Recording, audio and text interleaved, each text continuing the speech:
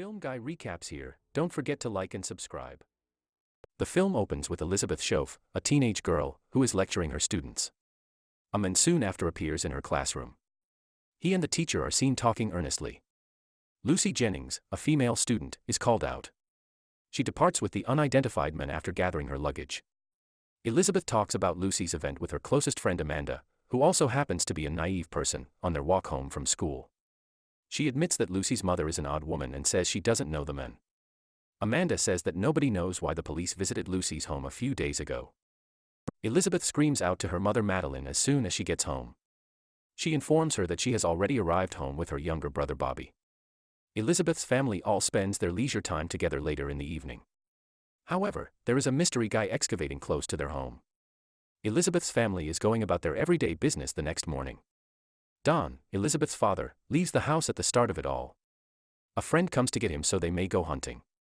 After that, Madeline sends Elizabeth and Bobby to the bus stop so they may board the school bus. Elizabeth's mascara falls out of her bag, but she's too busy to notice it. Elizabeth requests Madeline's permission to spend the night on Saturday at Amanda's place while they are traveling. Elizabeth may do it as long as Amanda's mother gives her permission, according to her mother. Elizabeth then begs Madeline to accompany her back to the home after realizing she left her mascara in the room. Madeline forbids this as she is already running late for work. When the fight between Elizabeth and her mother gets heated, the mother informs Elizabeth that she shouldn't go back home if she can't modify her attitude. Elizabeth seems obviously upset now. Taking her mother's advice a bit too literally, she makes the decision to leave the house and never return. Elizabeth receives a letter from her boyfriend Case in the morning asking about their Saturday plans. Following Elizabeth and Amanda home from school, Case goes with them.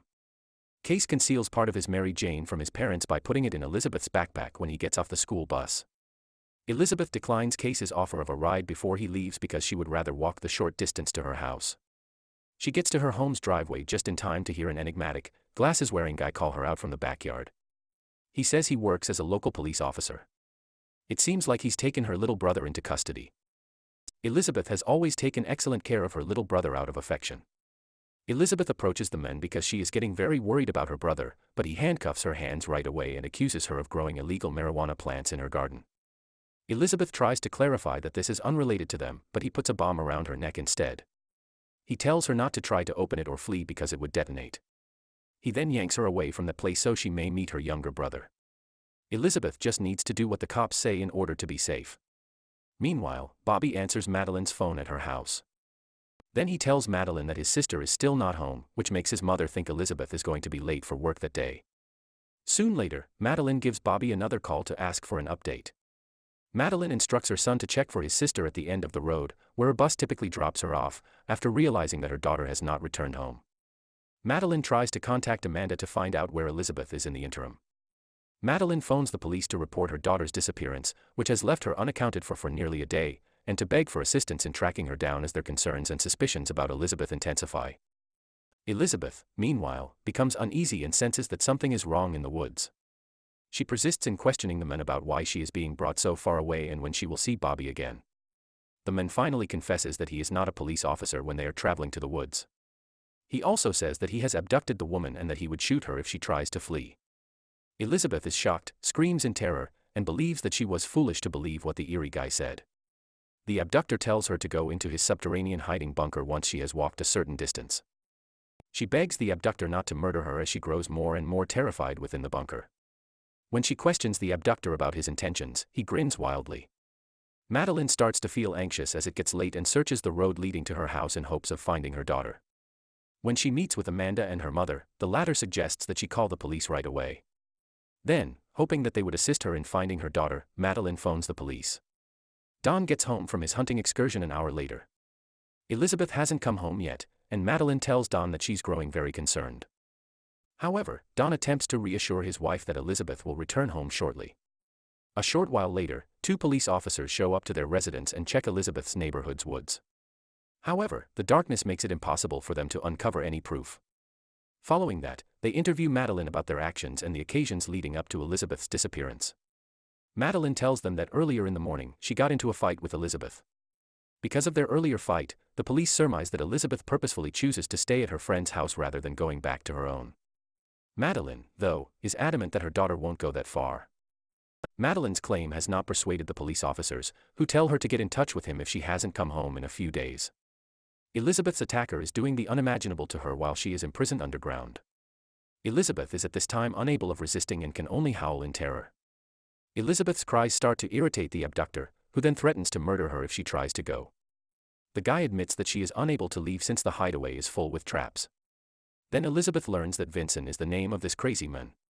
While she watches TV, Vincent tells her that since there hasn't been any news about her absence, nobody is searching for her.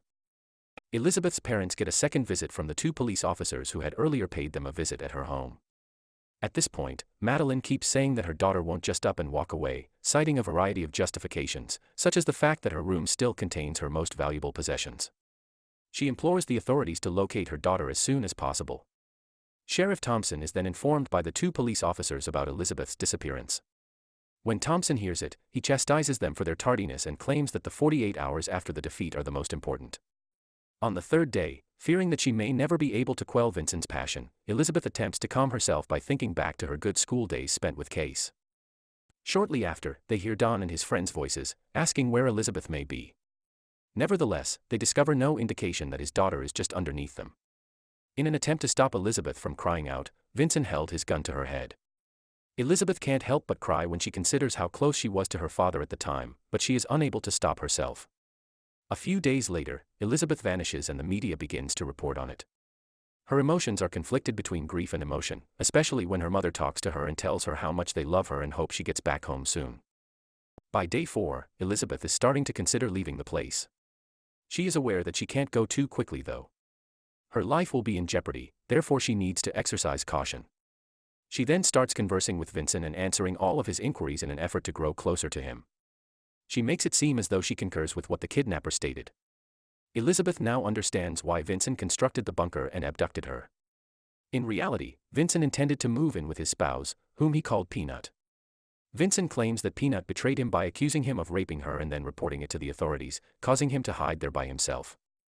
After that, Vincent decided against moving Peanut in with him since the authorities had moved her out of the neighborhood. Ultimately, he intended to replace Peanut with a different person, and regrettably, Elizabeth was abducted because she was abducted on that particular day because she was in the wrong location at the wrong time. It's now the 4th day. Elizabeth tries to grab for Vincent's rifle when he's sleeping, but she can't since her neck is restrained. Soon later, Elizabeth is being searched for by helicopters, and when Vincent wakes up, they can hear it. Vincent blocks infrared sensors' ability to sense heat by using aluminum foil. Elizabeth then takes advantage of this chance to make another attempt to get close to Vincent. She is hoping Vincent would fall for her act of appearing to be in love. She eventually manages to identify Vincent's vulnerability and take advantage of it to get away. At last, Vincent falls for her trick and takes off the handcuffs that had been fastened around her throat. Elizabeth and Vincent are now growing closer, and she is even permitted to attempt a gunshot. Even though this pistol isn't exactly like a real gun, it can nonetheless kill someone close. Vincent is amazed by Elizabeth's rapid learning curve and skill with the rifle. Later that evening, Elizabeth is brought by Vincent to get food that someone had left in an old automobile after he shackles her hands. They then add river water to the jerry can. Subsequently, Vincent abruptly detects the noise of a helicopter and quickly grabs Elizabeth to retreat to his hiding spot. Elizabeth deliberately leaves one of her shoes behind as she runs. She hopes that evidence of her presence will be found by anybody looking for her. The 7th day has already passed. Elizabeth starts to carry out her preparations while Vincent is sleeping. She attempts to use Vincent's cell phone to send a message to her mother. Sadly, though, there is no signal underground, so the message cannot be transmitted. Elizabeth tries to open the underground entrance with the mobile. Fortunately, the message gets across. In order to avoid being discovered, Elizabeth then swiftly erases the message from Vincent's mobile device. It doesn't end there. Elizabeth tries to take his gun and shoot Vincent while he's still asleep. However, the gun doesn't discharge a single shot when she presses the trigger. She realizes her plans are not going as she had intended, which causes her to feel even more agitated. Sheriff Thompson notifies Elizabeth's parents in the meanwhile that the hunt will shortly come to an end since Elizabeth might not be in their region anymore. In a week, they have traversed about 20 square miles and have not discovered a trace or clue of anything. On the 7th day, Madeline is taken aback to see a message from Elizabeth when she opens her phone in the morning. The fact that Elizabeth is still alive relieves and reassures Madeline. Don tells Madeline that they will contact the police first and not to dial the number just yet. However, the two police officers let Madeline phone the number because they think the message is a joke. Luckily, their commander arrives just in time to prevent Madeline from phoning the number. Doing so would put Elizabeth in grave danger. The phone provider helps the authorities locate the owner of the phone on the 9th day. After learning that Catherine Heath is the owner of the phone, which was registered around 3 weeks earlier, the cops show up at Catherine's house right away. One of the police officers unexpectedly recalls that he has been to her house previously when they get there. Although they had never met the suspect, he oversaw a case of sexual harassment that included Vincent Filia, Catherine's boyfriend, from a year prior. When they start questioning Catherine, she just says that she hasn't seen her lover in more than a year. Soon later, they find a subterranean chamber that is accessible from Catherine's home's exterior as well. They come to the conclusion that the reason they couldn't discover their suspect this time around is because he's a difficult digger. The fact that Catherine hasn't seen Vincent in more than a year makes the cops dubious of her account as well. According to Thompson, the message was sent from a mobile phone that was registered in Catherine's name to Elizabeth's mother. Thompson also wants to know how Catherine's phone, which was only purchased 3 weeks ago, was obtained by Vincent.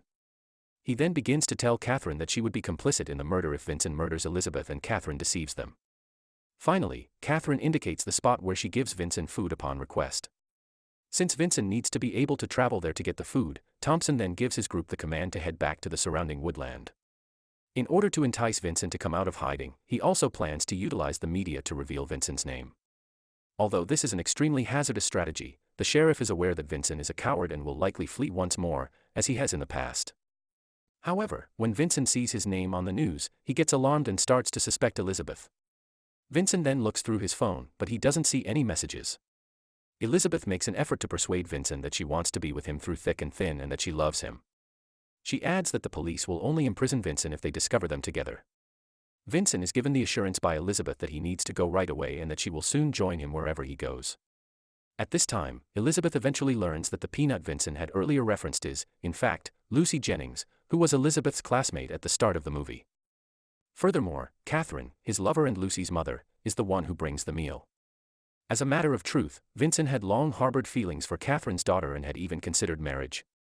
Vincent eventually concedes to Elizabeth's point of view after all of his admissions. Then, when Elizabeth gave him her word to stay in the bunker, he is ready to part ways with her. As soon as it's safe, she will wait for Vincent to come get her and marry her. Elizabeth, who has been waiting in the bunker, eventually finds the nerve to come out on the 10th day, which is the day after Vincent departed. She has really been misled into thinking that there are a lot of explosives and concealed traps outdoors. She is hoping someone will hear her cries and respond to assist her. Luckily, at that moment, Sheriff Thompson and his squad are strolling through the adjacent forest. The sheriff runs up to her as soon as he hears her voice. The cops then take her to the hospital. When Don, Madeline, and Bobby get to the hospital, Elizabeth is finally reunited with them. Here, this movie ends. To watch more awesome and thought-provoking movie recaps, please subscribe to Film Guy Recaps. Don't forget to like this video and tell us in the comments which movie you want to see next. Goodbye for now.